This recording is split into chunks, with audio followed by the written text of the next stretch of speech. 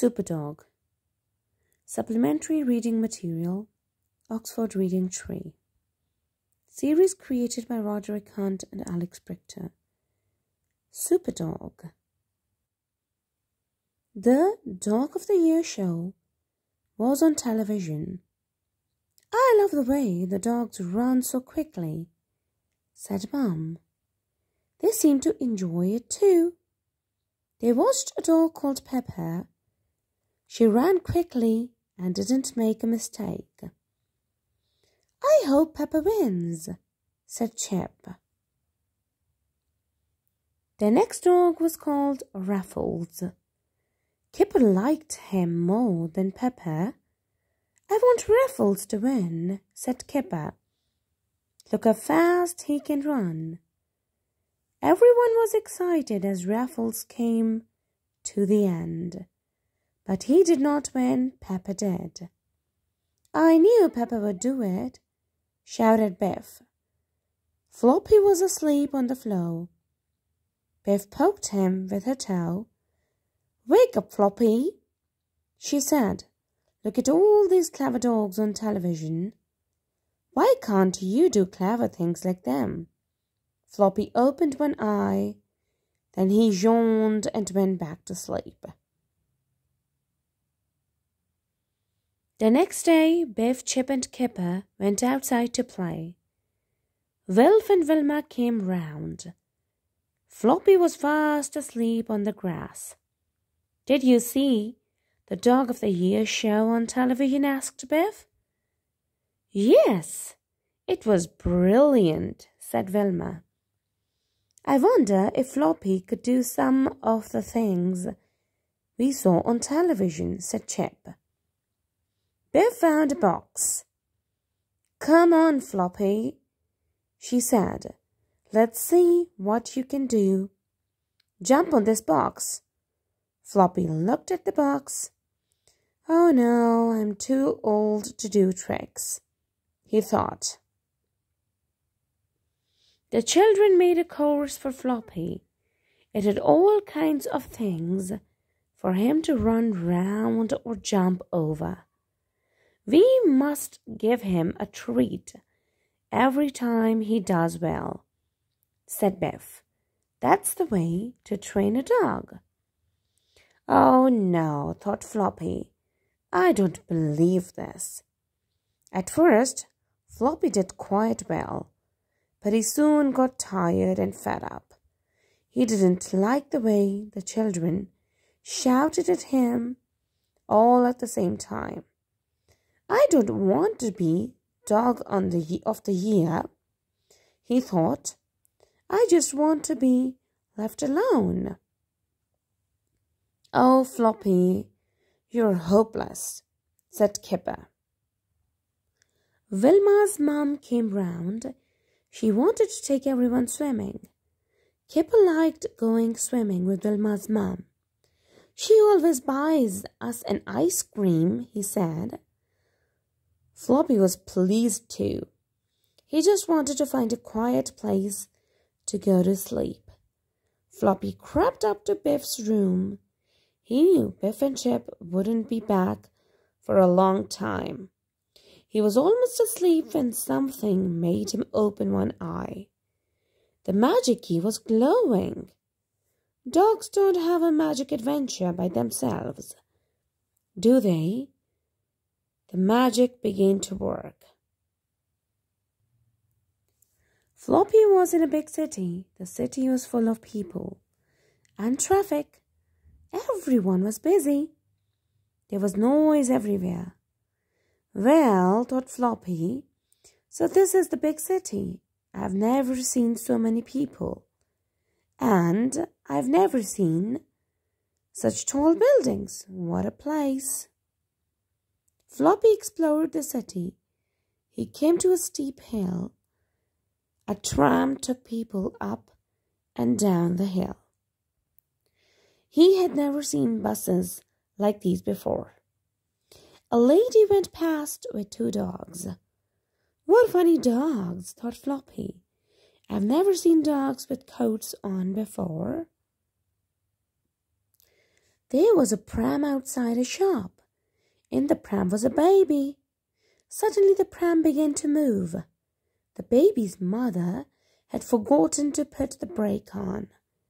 At first nobody saw the pram moving, but then it began to move faster and faster. "Stop that pram!" someone shouted. The pram rolled out into the road. By now, it was going too fast for anyone to stop it. "Oh no," screamed the mother. "My baby will be killed. Do something, somebody." Floppy saw the pram running down the hill. "This looks like a job for me," he thought.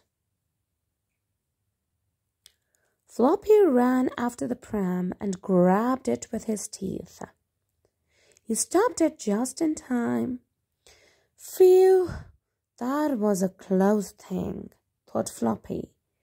Everyone came running up. "Did you see what the dog did?" shouted a man. "He's a hero. He saved my baby," cried the mother. Everyone made a fuss of Floppy. "Did you see that dog?" people said. "He stopped a runaway pram. He's a superdog," someone shouted. It was nothing, thought Floppy. Then suddenly he saw something else happening. A lady had put her handbag with her shopping. She was looking at the baby in the runaway pram. Suddenly, a thief grabbed the handbag and ran away with it. "Help!" shouted the lady. "My handbag has gone." Another job for Superdog, thought Floppy. Floppy ran after the thief. The thief tried to get over a wall, but Floppy was too quick for him. He grabbed the man by his trousers, and the man dropped the handbag. "Got ya!" growled Floppy. All right," said the thief. "I didn't mean to keep it anyway." People made a fuss of Floppy. "This dog is a hero," someone shouted. "He got my handbag back," said the old lady. "I had all my money in it. This dog is really superdog," said a man. It was nothing, thought Floppy.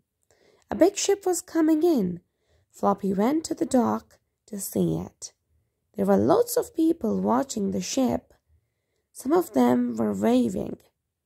The people were so excited that some of them went too close to the edge of the dock. Suddenly, Floppy saw something happen. A boy had fallen in the water. Everyone was cheering, so nobody saw the boy fall in. Another job for Superdog, thought Floppy. He jumped in the water and swam to the little boy. "Oh no," shouted a man. "It's my little boy. He's in the water." "Don't worry," someone called. "He'll be all right. Superdog will save him." Floppy held the boy's shirt in his teeth and pulled the boy out of the water. "What a dog," said the man. "He saved my son." "Think nothing of it," thought Floppy. There was a story about Floppy in the newspaper. There were some pictures of him, too. Everyone wanted to read about Floppy, the hero. The newspapers said that Floppy was called Superdog. It's better than being called Floppy, thought Floppy. Everywhere Floppy went, people said, "There's Superdog, there's a hero." When Floppy crossed the road, all the cars stopped to let him cross. "It's Superdog," shouted the car drivers. "Can we take you to anywhere? Do you need a lift?" There were some mean dogs in the city. The meanest dog was called Fang. He went round with a dog called Hook and a dog called Snap. Fang, Hook, and Snap met a lost dog. "We don't like dogs who wear coats," growled Fang. "What are you doing in our part of the town?" Floppy saw what was happening. He walked up to Fang, Hook, and Snap. "I hope you are not being nasty to the lost dog," he said. No, of course not, superdog," said Fang. "We were just offering to take him home." "Don't worry," said Floppy. "I'll take him." Some men were working on a tall building. It was dangerous working so high up. Suddenly, one of the men slipped and fell. He was on a girder and couldn't get off. The fire service raced to the rescue, but the ladders weren't long enough. "We need to get a rope to him."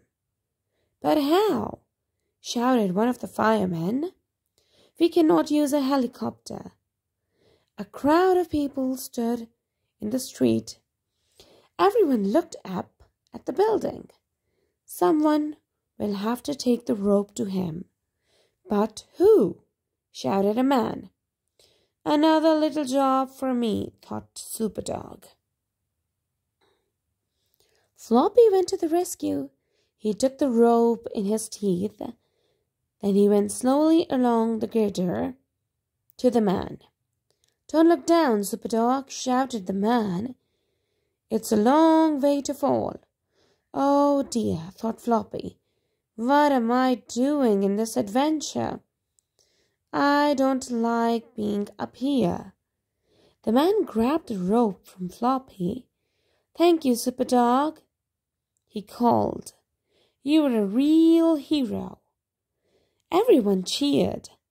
Suddenly, the magic key began to glow. It was time for Floppy's adventure to end. "I cannot say I'm sorry," thought Floppy. Biff was cross when she found Floppy on her bed. "You know you must not sleep on the bed," she said. "What a bad dog you are, Floppy." Floppy jumped off the bed and crept downstairs. "I don't know," he thought. "I'm a hero one minute and a bad dog the next." The children took Floppy outside. "It's time to do the Dog of the Year course again," they said. Suddenly Floppy ran off. He jumped over the fence and ran away as fast as he could. "Come back, you bad dog," shouted Chip.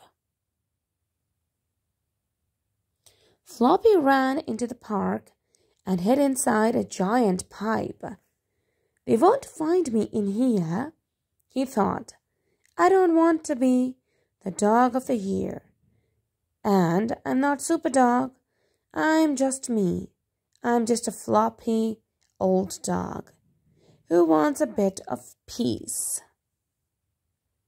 After reading, talk about why Floppy didn't want to be Dog of the Year or Superdog.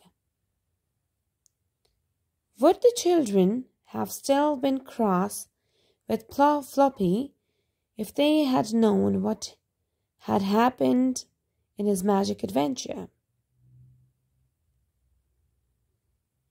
And do you remember all the people Floppy helped? Use the book to check. Okay, bye. Superdog. Floppy hates it when the children want him to be Dog of the Year. But in a magic adventure, he becomes a big hero. Hope you liked the video. Hope it helped. Thank you. Like, share, and subscribe.